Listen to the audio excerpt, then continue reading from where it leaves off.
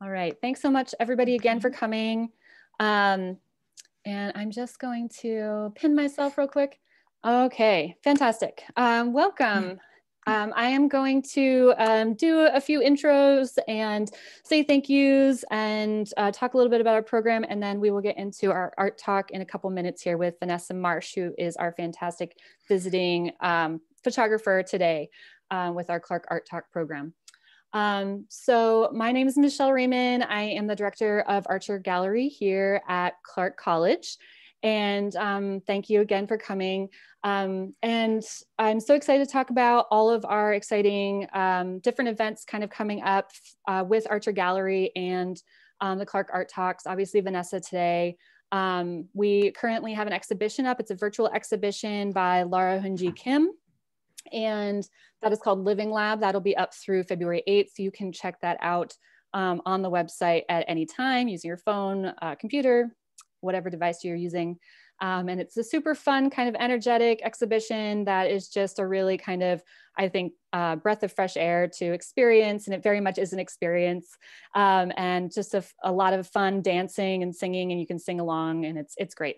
So that'll be up through the beginning of February. And then our next exhibition will start, I think it's February 19th, with Yulia Pinkusevich, who is also a Bay Area artist and professor at Mills College. And she is a drawer and painter. She also does installation and sculpture. And so that's going to be a really fantastic kind of exhibition. It'll also be entirely virtual at archergallery.space. So that'll be really fun. And then beyond that, we have two more after Vanessa's talks, Clark Art Talks, to talk about. February 12th, we have Robert Minervini, which I think Vanessa knows. And he's also from Oakland and a fantastic painter and muralist. So come back for that, February 12th. I think that's also at noon. And then we have Jeffrey Augustine Sanko, who is a sculptor and performance artist and installation artist as well, and that is in March. So lots coming up just in our winter term alone. We'll have more exhibitions and programming all virtual through the middle of June. So everybody's welcome back at any time, and we'd love to see you all. I want to say thank you to the art department for being here and supporting me. Obviously, Lisa shows up to like every one of these, and it's fantastic. Thank you so much, Lisa. Thank you to Grant Hoddles, Anthony Stokes, Katharina Holsinger. You all have been just so fabulous to work with. Thank you, of course, to the ASCC and Associated Students of Clark College, Darcy Fighter in particular, and Sarah Gruler, and all the students that are working together with that program to help us and to support us. It's just a really great thing that you're doing. So thank you. All right, so without further ado, I want to introduce Vanessa Marsh, and I just want to say a few fantastic things about her. She's obviously a celebrated photographer, and I've known Vanessa for maybe 6 or 7 years from my stint in the Bay. She worked at City College and still does when I was teaching there in maybe 2014 or 2015, something like that. Mm-hmm. Her work is super outstanding. I just love it. I've always loved it. Her photographs are gorgeous, imagined, surreal, and sublime landscapes and environments that invoke both a sense of the familiar and foreign, something tangible and also spiritual. They always feel like kind of these candies or gems. The colors are just so incredible. All the color and texture and light really draw us in and create a stillness, I think, that I've really been drawn to, especially during pandemic times, where everything just, we want to slow down. And I feel like your work just really kind of allows us to have that space and that time to really slow down. Since graduating with her MFA from the California College of the Arts in 2004, Vanessa's work has been shown at the Contemporary Jewish Museum in San Francisco, the San Jose Museum of Art, and Dolby Chadwick Gallery in San Francisco. Vanessa has been awarded fellowships at the Headlands Center for the Arts, the MacDowell Colony, and Kayla Art Institute, and was the artist in residence at Rayko Photo Center in San Francisco and the Jentel Foundation in Wyoming.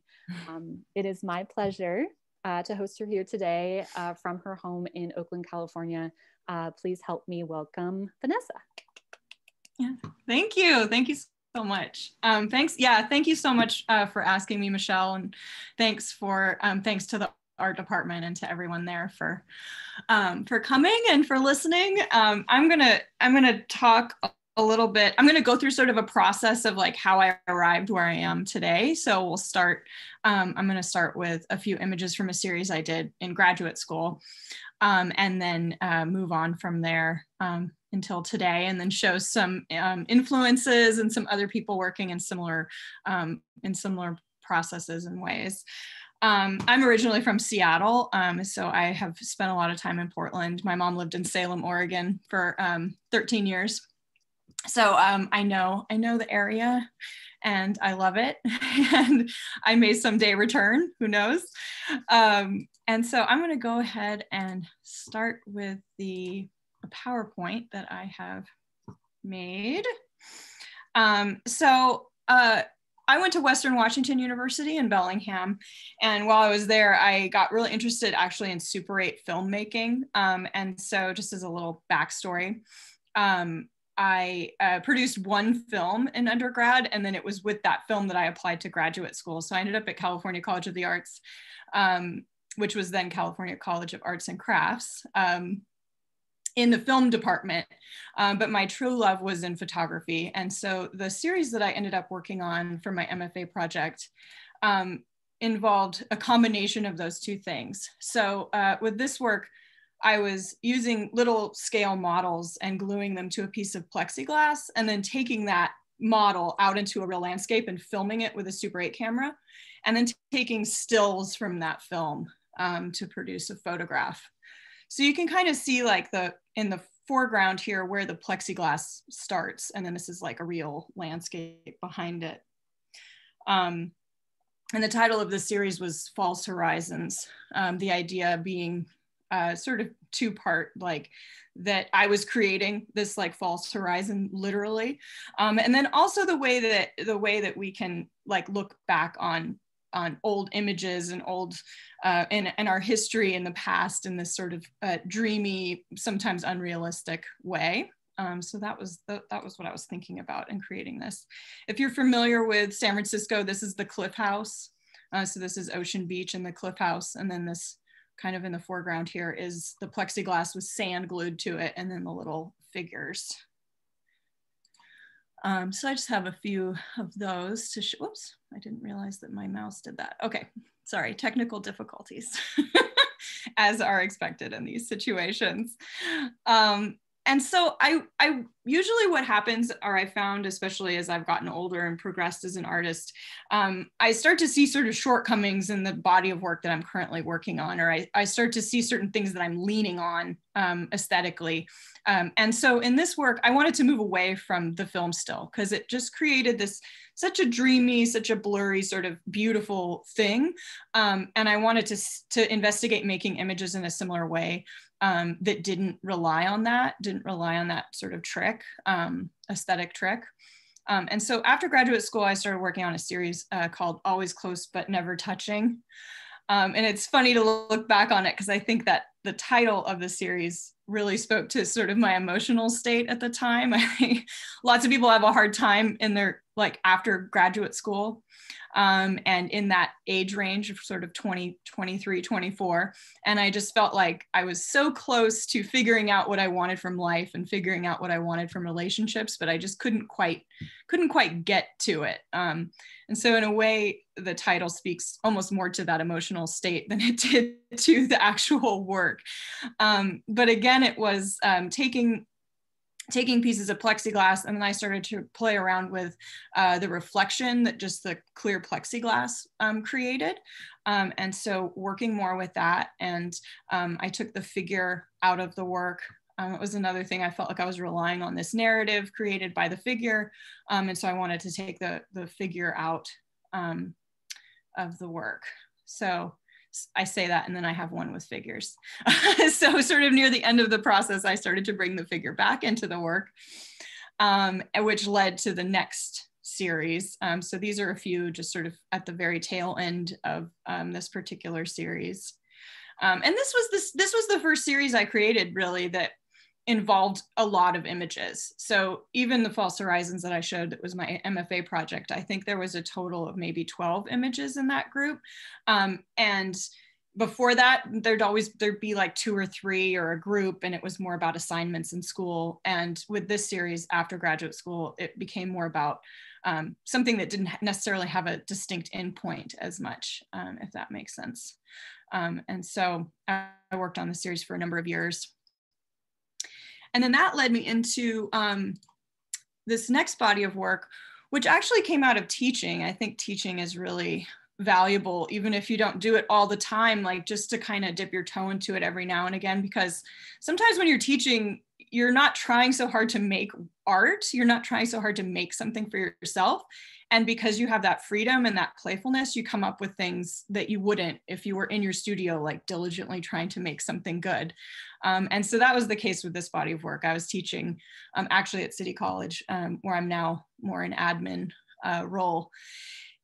And took the materials that I was using in my other body of work into the darkroom to create some photograms. And it started a whole nother series of work, which led to the next and to the next.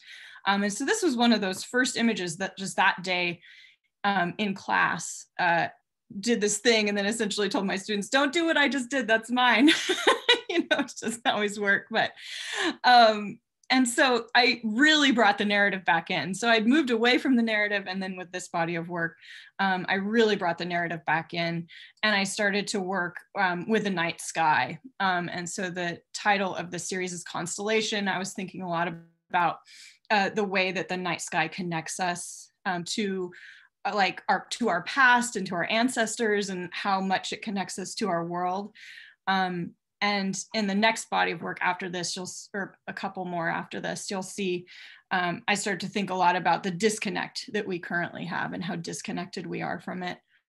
And so here's some examples of these. So with this body of work, I was actually, I highly recommend a video you can watch on YouTube about the making of Bambi.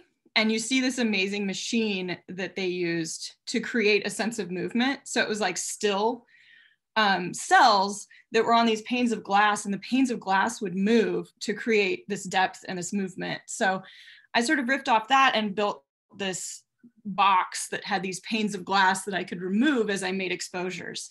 So each layer that you're seeing in this landscape was on a separate pane of glass, and I would make an exposure and then remove a pane of glass, and then make another exposure and then remove the next element. So you would get this depth of field in the image. And what I would come out of the darkroom with was actually a negative. So it was the opposite of this. And I have an example of that in a little while that you can see. So let's keep going with this. In this series, I was thinking the narrative that I was thinking about was sort of a post-apocalyptic, but like a slow apocalypse, if that makes sense. I think about, we're essentially like living through that now. And like, since the series and since thinking about that, there's sort of been that term coined, the slow apocalypse. And so I think about that sort of, it becomes like normal because from our mindset, it's happening slowly. And so it feels like less, there's something ominous, but it's like not pressing somehow, even though it really is. So imagining these sort of little scenes and little stories that are playing out in this strange landscape. So somebody pointed out to me actually in an artist talk that all of these images had this very similar perspective. And that was what got into my head about the next step, is like trying to change the perspective and trying to play a little bit with what I was representing in the images and how. Here's another example where the next image I show is the same perspective. But this series came out of trying to, again, like once again, I'm trying to take the narrative out, talk more just about landscape than I am about a narrative, and trying to push what the materials that I'm using, trying to push them into a new direction. I find, especially now, like that's usually where I start. I'm not trying to change all the materials. I'm more just trying to change the outcome. And so using the same stuff that I used in the last series, but using it in a way that the photograph or the final image is different. And so I really started developing the drawings. So in in the constellation series, you have the foreground, which was actually models and things placed on glass. And then in the background, the mountains and little cell phone towers and things were drawings on clear Mylar. And in this body of work, I moved totally to the drawing. So I stopped using models entirely and just relied on the drawing element of it. This is sort of an interesting one to show you guys because I was given the task by my gallery to make a self-portrait. And so I made this image, and the foreground are some trees in Washington State, and the middle ground is an image that references the Central Valley. And then there you have Mount Hood in the very background, because I essentially grew up in all 3 states. And so I decided to make a self-portrait about sense of place and how identity is tied to place. Okay. Sorry, my mouse isn't cooperating. There we go. This image references a memory growing up in Washington State. I went to Camp Orkila every summer as a kid. And I have a very strong memory of laying out in this one field. We had sort of a camp night where we slept out in a field near the cabin. And I had one of our counselors explain to us what the starlight was and how far away the starlight was coming from. And I just remember laying there and having that sort of my first real, like, authentic experience of the sublime, like not knowing what the sublime was, but feeling excited and terrified at the same time by this concept. And I think that experience, and just the experience of going to camp and like spending so much time outside as a kid, really influenced my photography and like what I want to make with my art, and how much the landscape is important to me.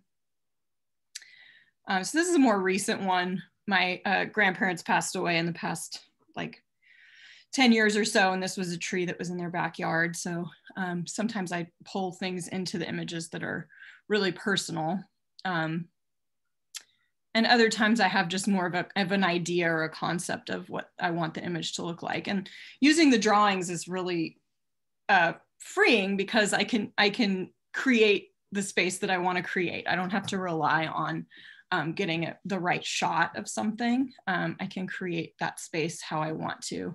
And then the title of the work relates to that in a way. So it's Everywhere All at Once, which references the fact that these images are separate locations that are combined to make a new location. And then it also references the medium that I'm using. So I'm using a very old way of printmaking, photogram techniques. And then the final product is an archival pigment print, which is like a very contemporary way of making work. And then also within the images, there's nostalgic components, but then there's also components like this power line, like contemporary markers as well. So trying to combine all those things into the images and then convey that through the title. So here's an example of a negative straight like out of the darkroom. So again, I'm taking those drawings into the darkroom and they are layered together. I'm not using the glass boxes anymore. I'm just using like sheets of clear Mylar. I make an exposure, remove a drawing, make an exposure, remove a drawing. And so you end up with this depth of field. And then the stars are created with just a piece of black paper with holes poked in it and a long exposure. So there's the final image from that negative.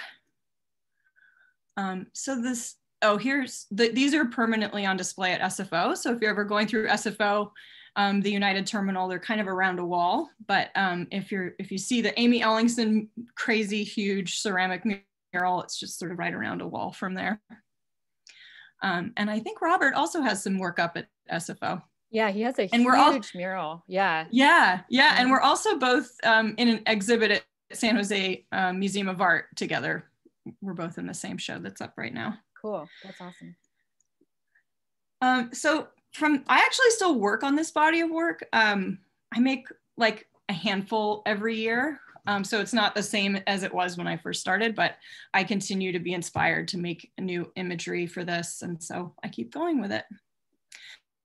And so a couple of years back, I was lucky enough to have a residency at Rayko Photo Center, which is now closed, unfortunately, but they had a wonderful artist in residency program where you got 6 months of just free reign. You could use whatever you wanted for free there. And they had a color darkroom, and I was so excited to sort of translate the process into the color darkroom. And it was really interesting for me because I had to essentially turn it all on its head, because with the black and white work, I was making a negative and then scanning it and doing everything from there. And with the color darkroom, I needed to figure out a way to, because I wanted to make really big prints too. So my goals were to make really big prints and to make unique prints, and to use the color darkroom. And so I developed a process that's sort of similar, but in a way the opposite of creating a painted negative that I would lay down on, that was to scale, the same size as the print, that I would lay down on the paper in the color darkroom, which is pitch black, and then make multiple exposures again to create a depth of field. And I wanted to focus pretty much just on mountains. And most of the time I do focus on mountains, like from the West Coast, from Washington, Oregon, and California. These prints, I wasn't focusing as much on specific places. So I was really combining, like you see all these different, what looks like one mountain range, but it's like elements of a bunch of different mountain ranges combined. And this print is 40 by 60. So you can imagine that's, it's quite a large piece. And then this would be 2024, so a little smaller. And I was thinking a lot with these, or looking a lot at Ansel Adams at the time. It was like the first time I'd like let myself do that. I think there was I had something in my head about it being cliche or cheesy or something to look specifically at that artist. And around this time, I learned more about him, and I started to really appreciate his way of working, and what his sense of adventure. I mean, just incredible, and how much he innovated and how much he changed things. And he also, in an interesting way, like created imaginary spaces because of the way that he would process the prints. It wasn't like anything you would really see in person. I mean, it was very manipulated. And so I thought that was really fascinating. And so I was looking at his work and sort of like playing off of it. You'll see later in my influences, the image that this particular print was kind of considering. And then some of the images, I started to really combine the digital and the analog. So for this, I created the drawing that you see in the foreground, scanned the drawing, printed a digital negative in reverse, because in the color darkroom, you need the light. The light coming through the clear part is what turns the paper black. And so you have to kind of like shift your whole way of thinking about like how you're gonna create it is the opposite of what it will look like, essentially. And if you can imagine like the Milky Way in the background, that's from a painting I made. The painting was on a piece of clear mylar, and it was the opposite colors you see. So it was transparent ink. This particular painting would have been like magenta and blue, and the light would shine through the blue elements and create orange on the color paper, or shine through the magenta elements and create green. So this is an example of another similarly made with a digital drawing and digital negatives, and then a painted negative. Again, going back to that memory, the Camp Orkilo looking up through the trees at the cosmos. So here you can see an example of one of the paintings. So here was the finished product print, and here was the painting that created that print. And you can also see in this the little black specks, which is what created the stars. So in these images, the blocking of the light is what creates the idea of light in the image. And I created a color wheel so that I would know what I was doing, essentially a color wheel out of all these different samples of the different inks and what they created in the darkroom. And so here's some of those pieces, that first image we saw installed at the Contemporary Jewish Museum here in San Francisco. So then unfortunately, Rayko closed, and I lost my ability to use the color printer, which I'm still sort of working on, trying to figure out a way to have my own, but it's rather complicated. And I set out to, like I was saying earlier, I set out to use the same ideas and the same materials that I was using in my studio to create something different, a different end product. And one of my goals too was to find a way of working where I didn't have to rely on another studio. I didn't have to go somewhere. I didn't have to, if a place closed, I wasn't going to be kind of up Schitt's Creek, so to speak. So, oh, you're recording this. Oh,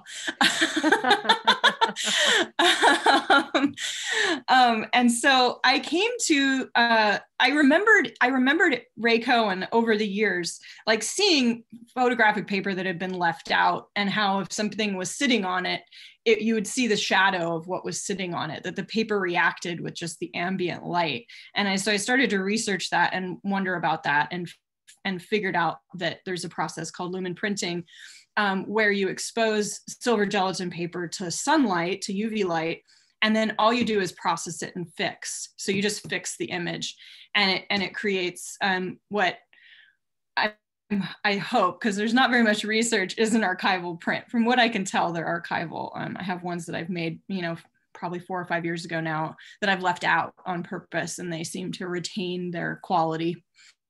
And so took the same cut black paper that I was using in the Falling series. I think I forgot to mention that. The mountains in the Falling series were created with cut black paper. And so I continued to use the cut black paper in this regard, and started playing around with transparency and layering and different ways of exposing. I always do a lot of dodging and burning. So exposing certain parts of the paper to create atmosphere and to create depth. And so this is the body of work that I'm currently working on the most. And these are all fairly specific places, in mostly Pacific Northwest, sort of Idaho. They're all places that I have a connection to: Wyoming, Montana, Idaho, Washington, Oregon, and California. And the breakthrough for me with this series was figuring out this transparency. And it was sort of one of those fluke things where it was a mistake. Like, as I was making an exposure, I accidentally moved the paper. And then I went ahead and processed that print to see what it would look like. And then it turned into like how I make the work. So I always end up talking about that, like how important it is to make mistakes, and to have a sense of playfulness in some way. It sounds kind of cheesy, but just so you have some openness and you don't get stuck. Because that happens to me all the time, where I'll make 10 prints or something and not realize I'm stuck, and then go in the darkroom and process all of them, and they all have the same mistake, just like over and over again, or they all kind of look the same. And so to get myself out of that, and this process has been great in that regard. There's just like fiddling with shadow and fiddling with, the layering and the transparency and the different layers, and how to do the dodging and burning, and exposure times, and different, how sunlight will affect the paper differently in the summer than in the winter. It affected the paper differently here in California than it did when I was making these in Wyoming.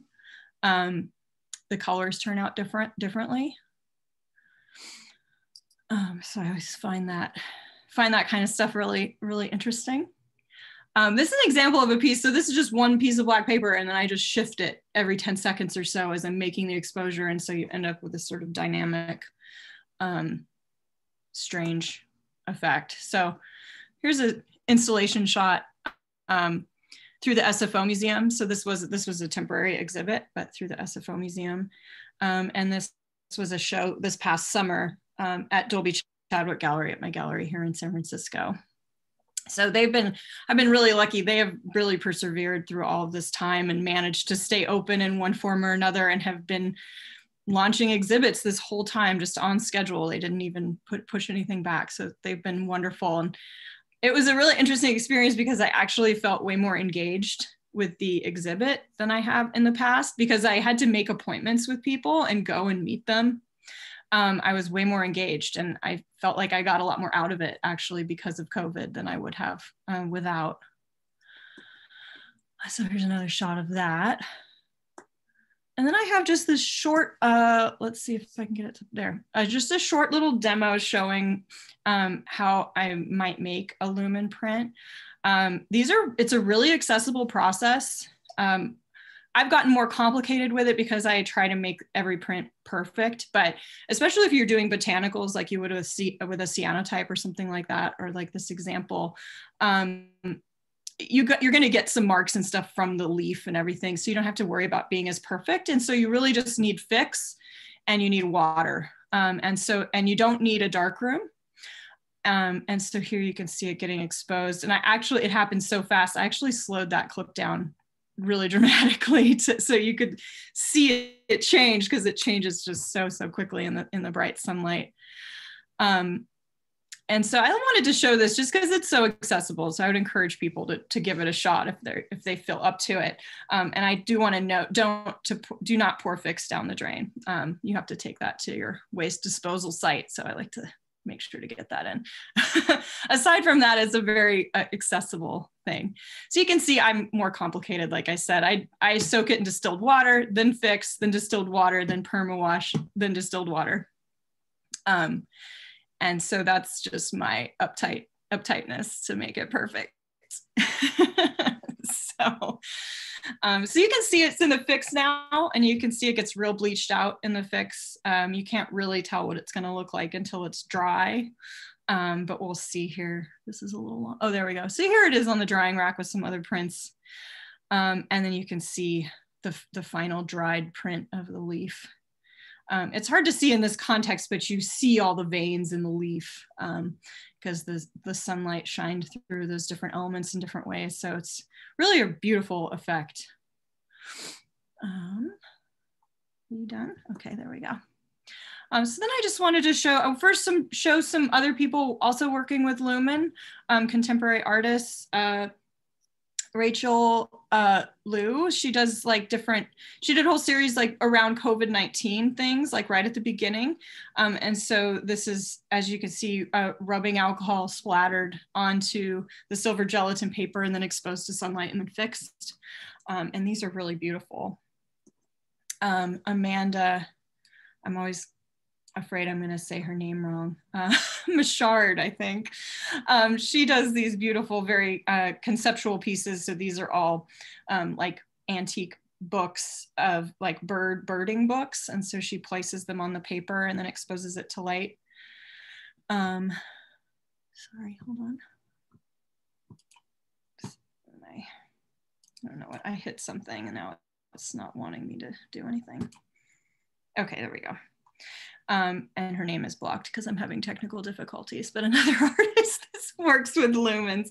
And you can see here, I put this one in here because it gives you an idea of what's pretty easy to do at home. Like even if you're not feeling inspired specifically with your own imagery, it's a process that really lends itself to doing like you would with cyanotypes, feathers and leaves and different things that are easily accessible.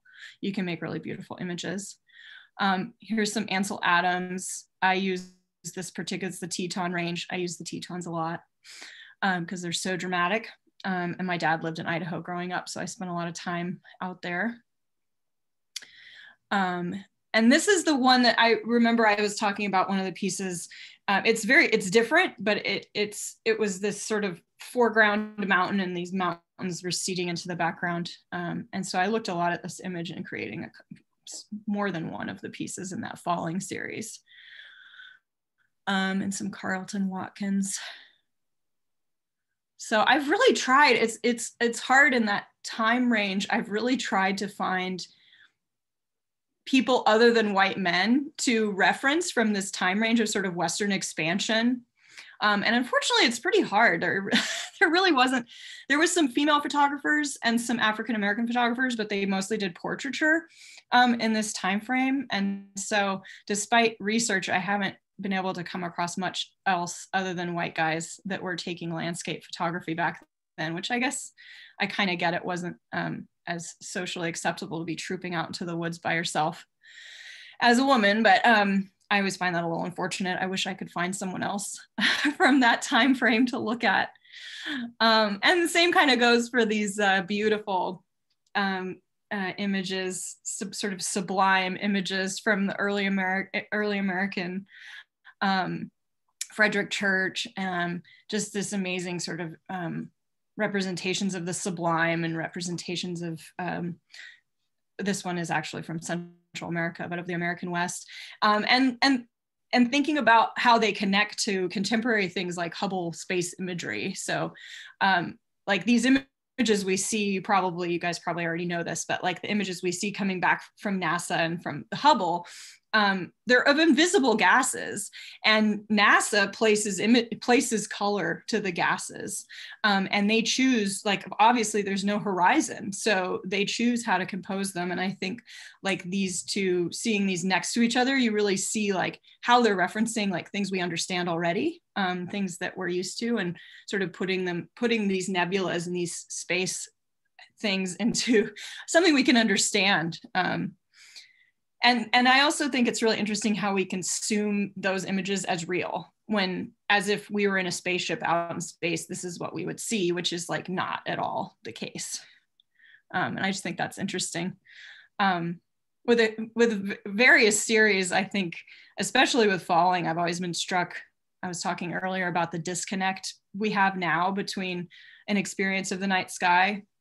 How many people think those are real? How many people think those are real images, and ask me where I took the picture?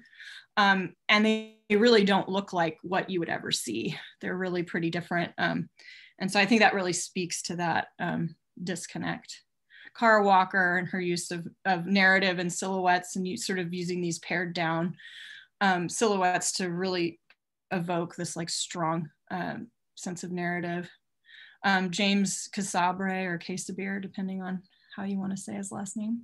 I don't know how. He does these beautiful, surreal, strange landscape models that he then photographs.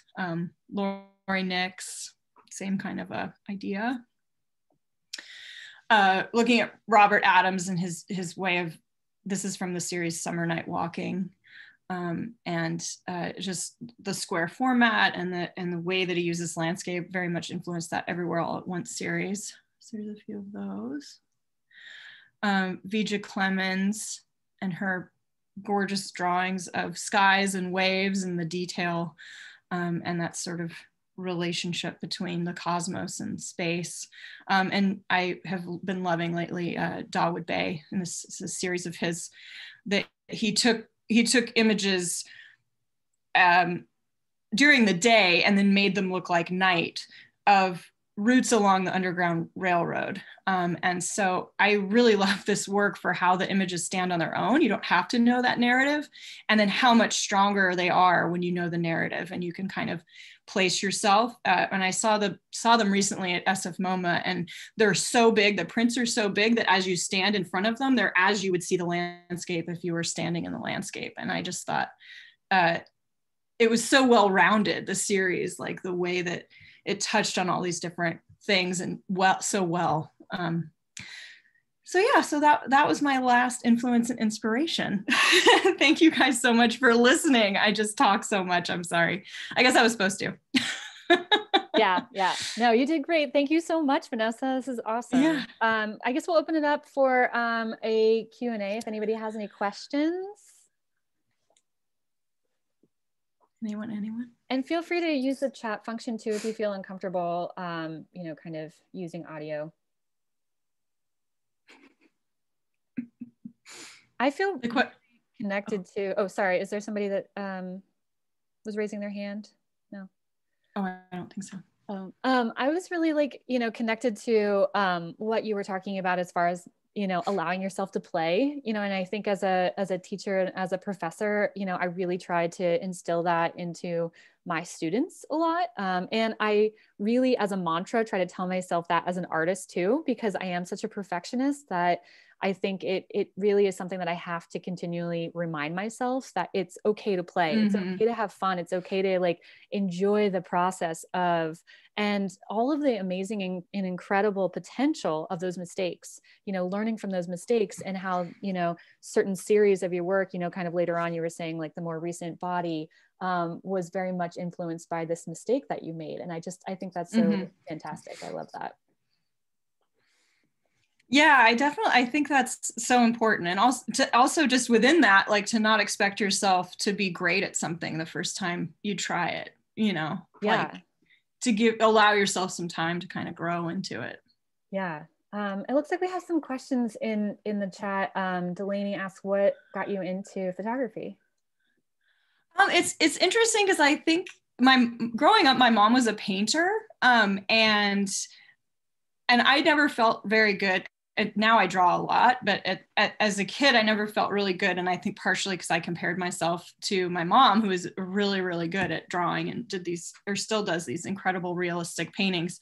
And she had an old Nikon camera that she had for documenting work. And she gave it to me when I was in middle school. And I think it's that classic thing with photo, how you kind of disappear behind the camera when you go out. I mean, I think that really appealed to me. And I think it really appealed to me to have something that was my own, that wasn't anything that my mom did. And my brother draws really well too. So I could go out and do that without comparing myself to anyone else, if that makes sense. And when I was young, I just loved that. I loved taking the camera and going into abandoned buildings and whatever else and sort of losing myself to that process. So that's definitely what got me into it to begin with. You're kind of an explorer. Yeah, especially with a camera, like more, yeah, I would be less likely to crawl into the abandoned building if I didn't have a camera with me. It's funny because I actually, as a child, kind of felt the opposite, where I felt so uncomfortable. And maybe because I am, a woman, I am female. So it's like, growing up, there are these kind of, especially maybe in the 80s, it's like, I grew up across the street from the woods, and my parents would be okay with me kind of like leaving and going off into the woods. But I kind of felt uncomfortable going, into a town or a city or anything like that on my own, by myself. And, I had friends later on that were photographers, and like, you had a very similar experience where it was like, oh, I have this camera and this allows me to kind of go into these places that I wouldn't necessarily feel comfortable otherwise. And for me, I always was like, oh, I'm going to take this experience home with me, and I'm going to be in the safety of my home, and I'm just going to sit there and draw, so it's yeah. experience. But yeah, that's interesting. Yeah. But it's also the dark room always really appealed to me, and it still does. I mean, I do use a dark room to process my prints now, but it's more about the big sink than it is about anything else. But I love being in the dark room. I love that, like, cocoon womb, dark room, the dark womb. Yeah. I just thought, yeah. Cool. It looks like there's some other questions in the chat. Grace asks, what advice do you have for a beginner artist hoping to become a professional? I think the thing I always come back to is persistence. Going into the art, you're just going into the art world, like it just is. It's very competitive, and and there's a lot of people who are not going to say nice things to you, and that's just sort of that. I mean, no matter how good you are, that's how it's going to be. And so I think the best thing to be is persistent, and just to kind of like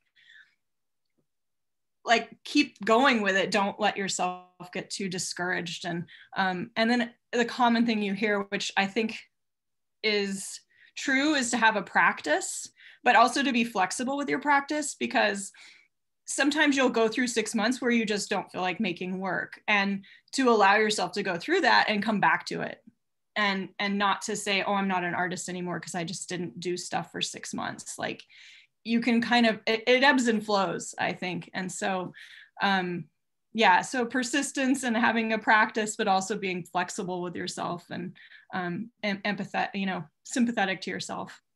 I think that's become so important, especially in the last year. And I think it's really highlighted how much we haven't been, kind of compassionate with ourselves prior to COVID.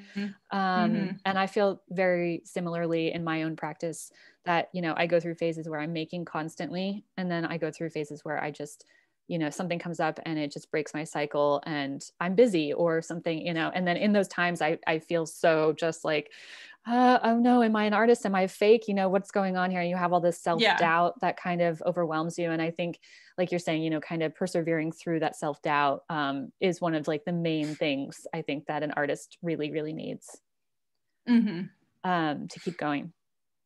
And then Spencer asks, who's an artist that you look up to? Obviously you showed a few people. Is there anybody that you didn't show us that you want to talk about? I mean, the person that actually popped into my head as soon as you said that was one of my professors. So one of my professors from graduate school. And I think it sort of speaks, her name's Jean Finley, and she's a film video artist. And it speaks to, you know, how it's important to maintain those relationships that you have in some way with your professors as you move forward in life, because it's good to have somebody who's maybe a little older than you that you can look to as you get older too, to see sort of how they've dealt with different changes in life. And so I think there's a handful of professors still from undergrad that I really look up to. And then I have, you know, lots of peers, and I think graduate school is really important to me for that, in that I went from undergrad, I maintained more friendships out of graduate school than I did from undergrad, probably because I moved to California too, but maintaining friendships with other artists. And so you can kind of see what they're going through and commiserate with each other and things. And so I really like actually look up to some of my peers, and just seeing like how over the years they've continued to make work and how they've done that.